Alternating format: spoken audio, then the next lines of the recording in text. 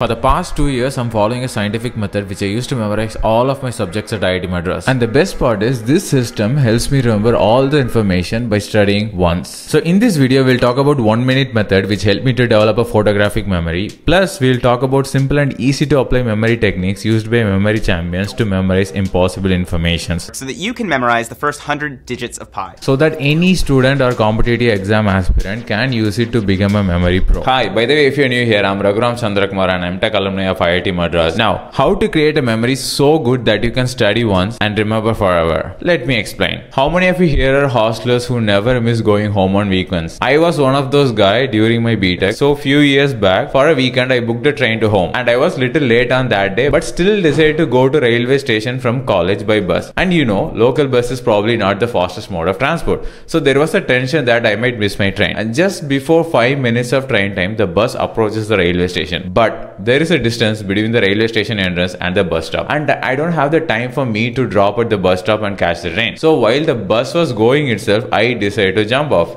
and I jumped. Dumb.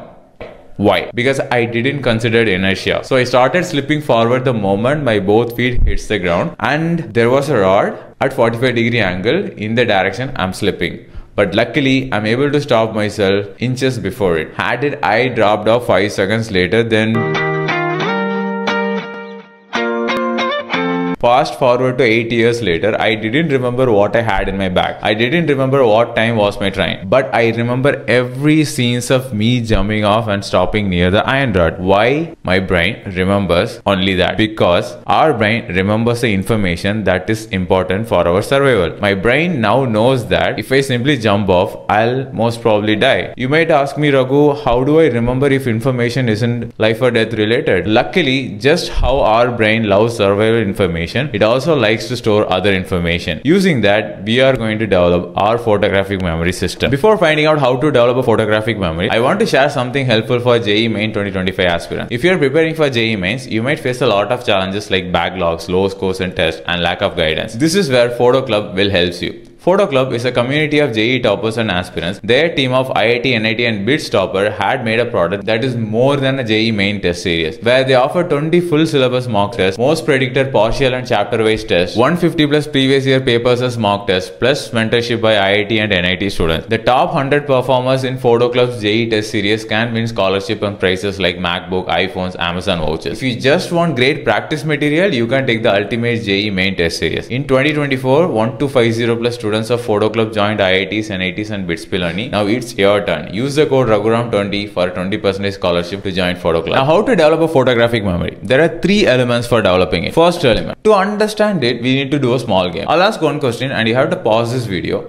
note down the answer, then watch this video. The question is, write 3 best memories of your life. I bet all those events that you have written, you are remembering it vividly because it makes you feel emotional in some way. So first rule, make it emotional. Number 2, if you look at our ancestors, they actually had no need to remember numbers, names and all. But they had to remember how to get back to home after a 3-day deer hunt. Because of these survival needs, we built a superior visual and memory system. So rule number 2, make it visual. Now, if you feel this information is awesome, then subscribing this channel would be more awesome. Third element, Dr. Sean Kang, who is a cognitive psychologist and the professor at University of Melbourne, in his research found out that brain remembers information that is of importance to us. Now, the question is, how brain decides which information is important? One of my friend, he actually forgot his girlfriend's birthday.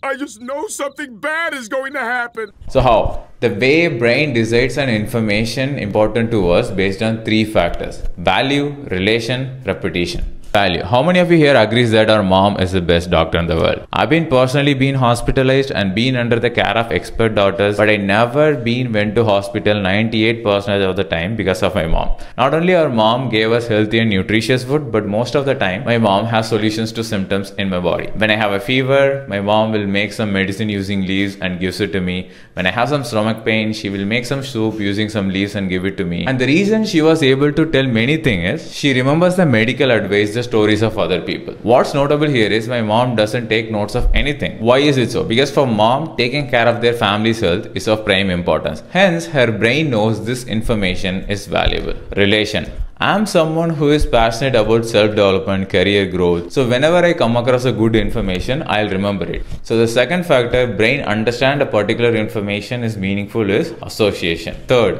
repetition.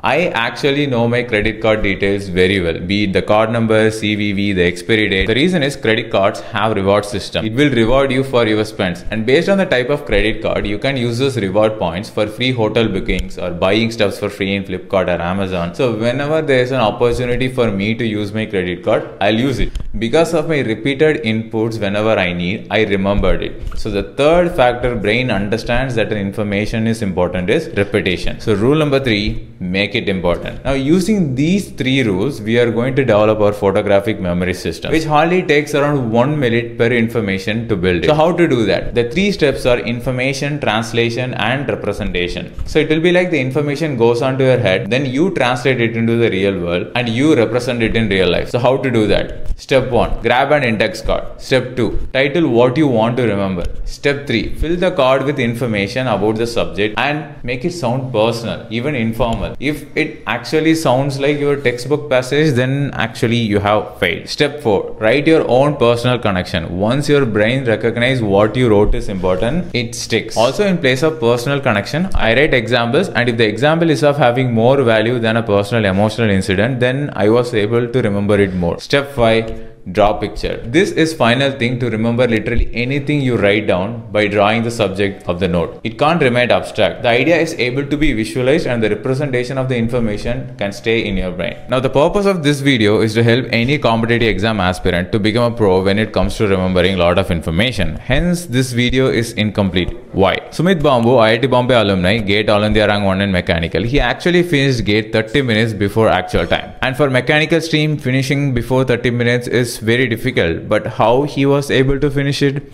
The primary reason is he memorizes most of the calculation. One fine example is if you look at mechanical subjects, there will be a lot of formulas where area will come. So instead of every time inputting the values in the calculator to find the area values, he memorizes the most frequent area values. By doing that, he was able to save at least 5 to 10 seconds for each problem. So for these and many other aspects, the above photographic memory systems appear impractical. So here are 5 practical evidence-based memory techniques to become a pro in memory. Number 1, I told you in the beginning that for our ancestors, there is no need for them to remember numbers. Rather, they need to remember places. Because of that, we biologically have outstanding visual and spatial memory systems. That's why when we see someone after a long time, we'll say, "Oh, I have seen you somewhere. What's your name again?" So associating what you're trying to remember with a memorable visual image will help you remember better. Let's take a simple example where you want to remember F is equal to ma. You can remember it by this image, which is actually a flying mouse in an airplane. So first memory technique is use memorable visual image. Second, let's say you want to remember a number like this.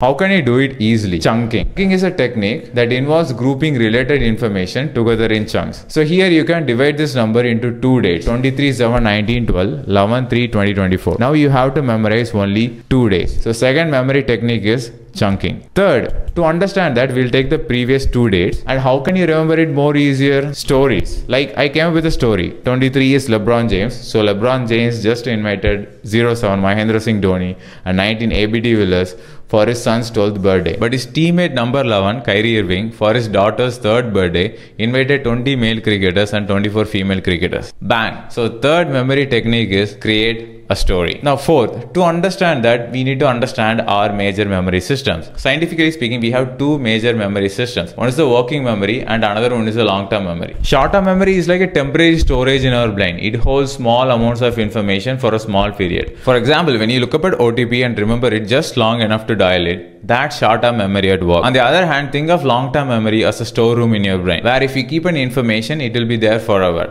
Example, our mobile number that we repeat in such a way that we'll remember it forever. So what is the most effective way to keep information in long-term memory? That's where our fourth scientific method comes in. Hermann Ebbinghaus, a German psychologist, developed the forgetting curve. With the days in x-axis and memory in y-axis, he found out that when he first studies an information, brain starts forgetting very faster. But if we study it after an initial interval, the information starts forgetting in a much slower pace. Likewise, if we keep studying after increased intervals, soon it will be in your long-term memory where you will never forget. So fourth memory technique, spaced repetition. And the fifth memory technique is, how many of you here, when you revise a subject, open the book and start rereading it again? Wrong.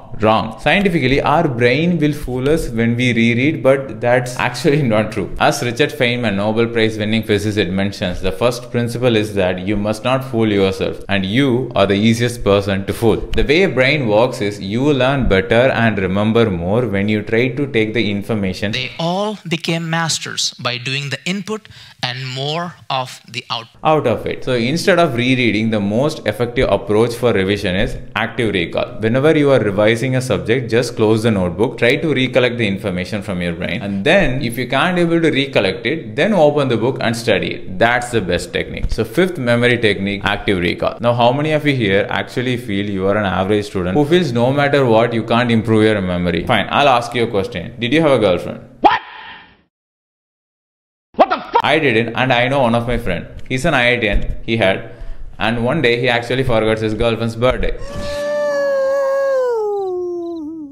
I just know something bad is going to happen. Mistake, big mistake. My friend was eagerly waiting from 11:45 p.m. to expect a call from my friend, but till they meet morning 9 a.m. he didn't visit, and you know what will happen next. So the very next moment, he noted her birthday in calendar, and from thereafter, for every birthday, he wishes 10 minutes before 12 a.m. on her birthday. But I know another guy. His name's Josepher. Not Josepher, Josepher. He is worse than my friend in memory. You don't believe me? He even forgets where he placed his room keys. He forgets the food he kept in the oven, and also he forgets his girlfriend's birthday. And there is only one thing we say to death.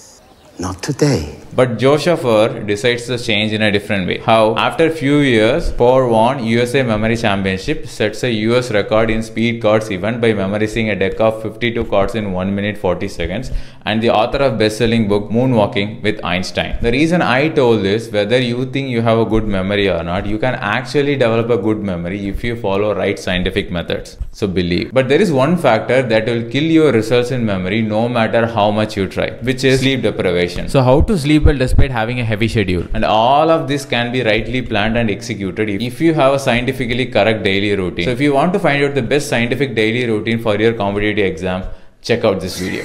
But I see the light from far away, it's down the line. Maybe I should not give up without a fight.